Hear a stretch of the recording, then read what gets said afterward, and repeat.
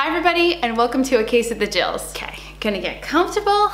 This one's gonna be a ride. If you're new here, I'm happy to see you. My name is Jill. I am a researcher in the topic of psychology as it relates to hypothalamic amenorrhea and overtraining syndrome in all genders. I just finished up my thesis on the prevalence and type of psychopathology in ultra-endurance athletes, and I've got a head full of stuff that I'm really excited to share with you. I'm also a health coach, and I do mentoring calls for folks who might need a little help in some of these areas. If you like what you see in this video and want to schedule a mentoring call with me, you can do so. All the information is in the box below. So today's video is inspired by a few clients that I have. They've asked me some really great questions on their long-term consequences of hypothalamic amenorrhea. To be frank with you, there are people who are sort of at the more advanced stages of what we would consider to be our window of fertility. So these are people aged 45 and above. They're not in menopause yet. They might be in perimenopause, but they also don't get a period.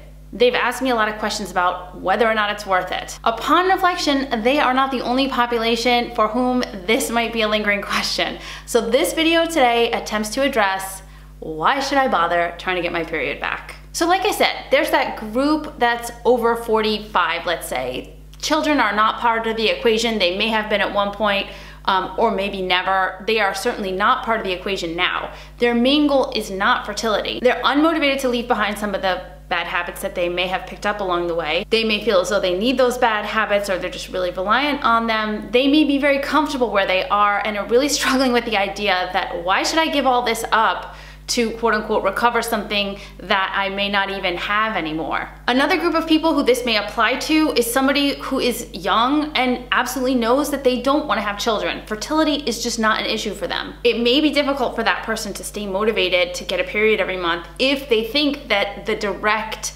outcome from that is just making babies. The third group of people that this may apply to is someone, again, at any age, but who has prioritized their sport so far and above everything else in their life that they truly think that maintaining that status is worth sacrificing literally everything else. And of course, there is another group of people that this applies to, and that is someone who is potentially non-binary or someone who doesn't identify necessarily as female.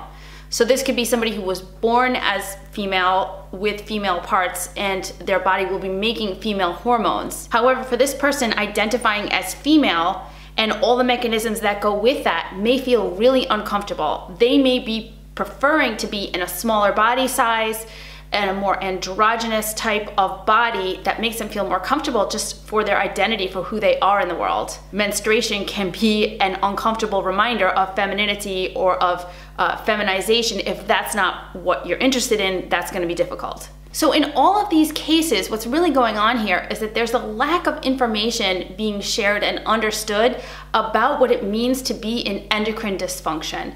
When we don't make the hormones necessary to get a period, that's where we are. Our endocrine system is not functioning properly, and we are at a serious disadvantage when it comes to health outcomes overall as they apply to things that the endocrine system does. We get the impression that we can choose, like choosing to recover is a choice, meaning that we can prioritize things like aesthetics or performance, even things like efficiency, if that's the way you want to see it.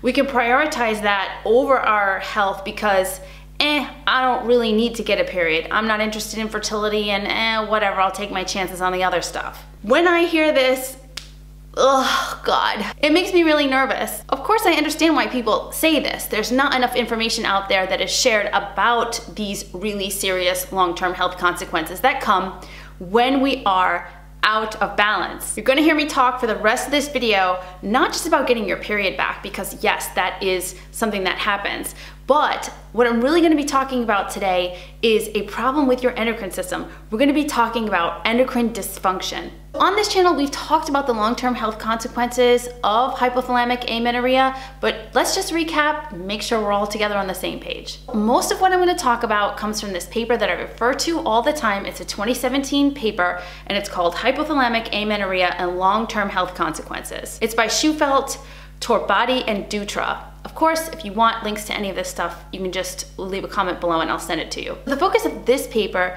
is estrogen.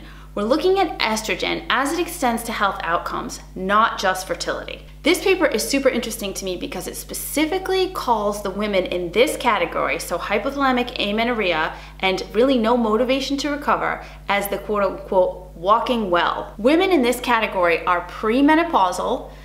They do not feel ill at all. They're really not feeling the ill effects of not getting a period. They're not feeling the effects of being in endocrine dysfunction. So some of the things that may happen is an increase of cardiovascular disease. Let me remind you that pre-COVID, cardiovascular disease is the leading cause of death for women in the United States. Most important thing you need to know is that estrogen is the superstar. Estrogen mediates inflammation, oxidative stress, and lots of other anatomical changes to the heart that are not favorable to long-term health. Without estrogen, we have an increase of atherosclerosis. We can get all kinds of abnormal blood flows in the heart. The risk of myocardial ischemia goes up and the ability to pump blood goes down. All of this increases your chance of heart attack. And by the way, it doesn't matter how old you are. What matters is you're not making estrogen. Let's talk about some of the bone consequences.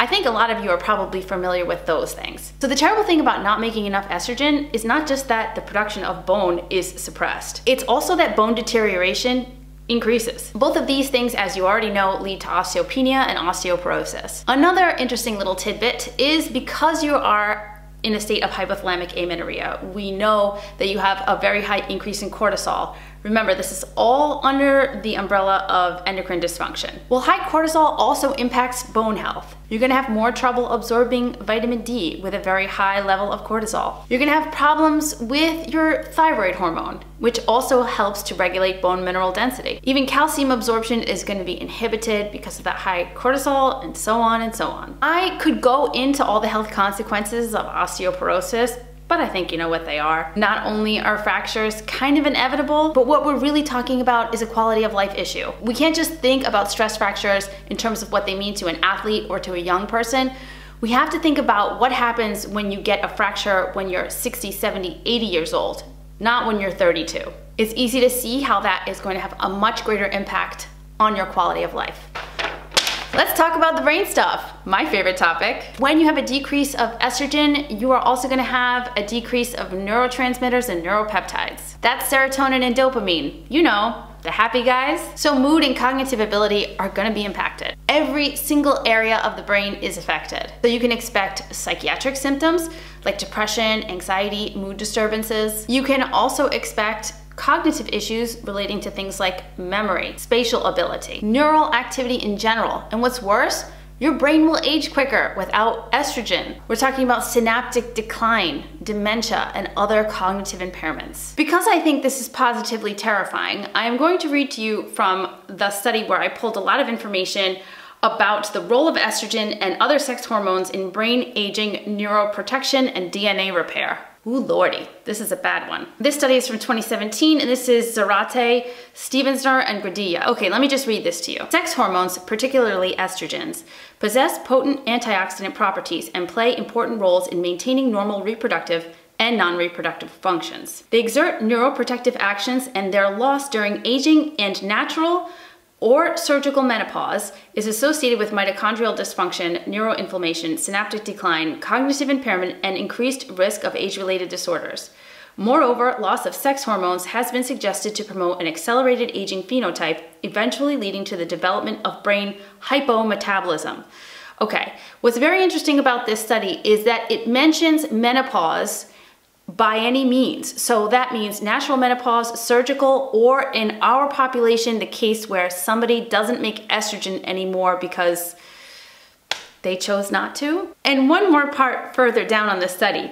As mentioned above, one factor that is believed to play an important role in the sex differences observed in brain aging and neurodegeneration is sex hormone levels, in particular estrogen.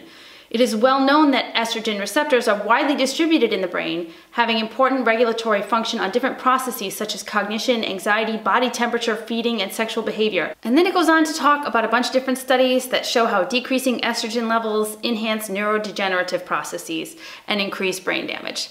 I mean, ugh, do you need to hear more than that? I could say I'm not trying to scare you, but I kinda am. I think you can see how we're literally playing with fire here. So I'm hoping that those of you sort of in that younger population who have your reasons for not wanting to get a period will really take this to heart and think about all of the years you have ahead of you to get in a place that is out of endocrine dysfunction. Now, for those of you that are at the upper end of that fertility window, don't kid yourself in thinking that it's too late to get the show on the road, because it's not. Remember that the endocrine system manages kind of everything in the body.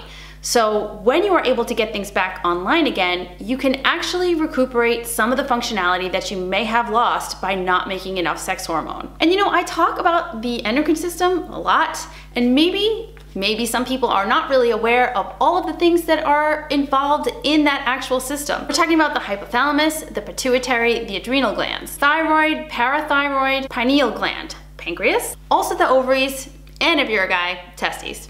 Think about what all of these different glands do, and think about all of what they're not doing well because your endocrine system is not functioning properly. Remember that the endocrine system manages everything from metabolism to blood pressure, sleep, sexual function, emotions and mood, growth and development, kind of everything. I don't know about you, but I don't want to slide into menopause with all of those things mismanaged. I could end this video right there, but that would be no fun, would it? We haven't even gotten into the hard science yet. I know some of you kind of need to be scared straight, so let's talk about how this could play out. This is applicable to anyone watching this video. It doesn't matter how old you are, but is of specific importance to those people, again, at the upper end of the fertility window, because it is imperative that they come into energy balance, that is, stop restricting food and stop overusing exercise. It is important that they come into energy balance to get the endocrine system online. So if we don't do that, let's talk about how this can play out. If you watched the interview that I did with Dr. Berga recently on this channel, you will see that she very specifically mentioned having a healthy endocrine system as a key to longevity. Being honest with you, it is such a complex process to explain the whys and wherefores of longevity as it relates to the endocrine system, but I'm gonna try to give you a little bit of an overview. I'm gonna give you a small snapshot through the window of IGF-1 and growth hormone. In a dramatically simplified explanation, we need these two things to be in balance in order to live a long and healthy life. IGF-1, so that's insulin-like growth factor 1, mediates growth hormone. If you have too much growth hormone, you end up with things like cancer. If you don't make enough growth hormone, you have a whole other list of issues. We could expect to have an abnormal lipid profile, premature atherosclerosis, metabolic derangements, increased mortality. Yeah, it's not good. Most important thing we have to know for our population is that people who are underfed are not able to achieve a balance between IGF-1 and growth hormone. We can see this repeated over and over again in the studies. The first study I looked at is called Growth Hormone Releasing Hormone Induced Growth Hormone Response in Hypothalamic Amenorrhea. This study was actually done in Pisa, just actually that way. And it specifically says that amenorrhea as a result of weight loss is particularly problematic. IGF-1 is not able to mediate growth hormone in that population of females. Again, long-term health consequences are many, some of which are cancer. I looked at 3 other studies that I was going to explain to you, but you know what? I think you get the point. The most important one of all, though, I am going to talk to you about, and this one is called Hypothalamic Pituitary Gonadal Axis Homeostasis Predicts Longevity. This is by Yonker et al. This study is amazing. It directly connects the fact of maintaining hormonal balance with longevity. So this is another study that looked at women who no longer make estrogen. So again, that's either because they are in hypothalamic amenorrhea, they are in menopause, or they've had a hysterectomy, don't have ovaries anymore, so they're not making estrogen. So the study says right here, the longer the HPG axis is maintained in equilibrium, the longer the organism will live. The longer your ovaries function, the longer you live. And in fact, they even have numbers that they put to this, okay? So if you are out of hormonal balance, you don't make estrogen anymore by age 40, they say that you will have a 39% chance of living to age 90. If you can extend that hormonal functionality to age 55, you have a 53% chance of living to age 90. So that's 39 versus 53%. If that doesn't excite you, I don't know what will. I know you probably don't want to hear any more science. I'll take it back a notch. What I really want to impart to you with this video is the following.